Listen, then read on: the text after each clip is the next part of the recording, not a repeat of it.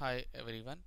In the previous video you have studied that how to declare, initialize and how to print any variable on console in C++.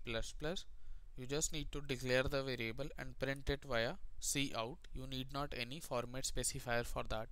In this video we'll study that how to take input from user. This can be done by cin. Cin is also an object like cout that stands for console input, and it is used for taking input from the user via console.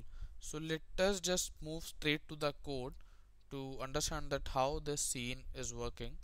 You are already familiar with these two lines, header files and the using namespace standard.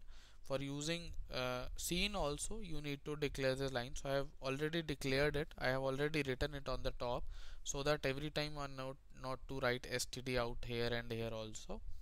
So in this line we have declared a variable a, and in this line we are taking an input from the user by console for this variable a, and in this line we are printing that value which is entered by the user. So let me just compile it and run this code for you. 5 and see value of a is 5. So let me just again run it for another input and we write here 12 and see it's 12. So in this program we have studied till now that how to take input from user. So let me just change this int to char, and let me just see that how we can take character input from user. See, here is the character input. I have entered a. See, value of a is a.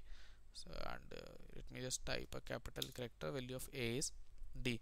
So this is how we can take character input from user. You can see that you do not need any format specifier, any address thing like we did in scanf. So this is whole lot of a easier thing than C, and we can take same float input thing like this, and for this thing, and that's 5.7 4.5 C 4.5. so the number of points we entered is the same number of points is just printed there. So there is no need of percentage %f and formatting thing and all that. So this is the video about that how to take inputs from user.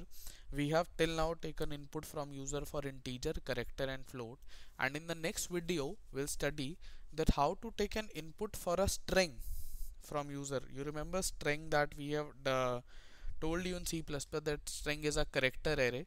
So in this video, in the next video we'll study that how to take an input for string in C++. Thank you.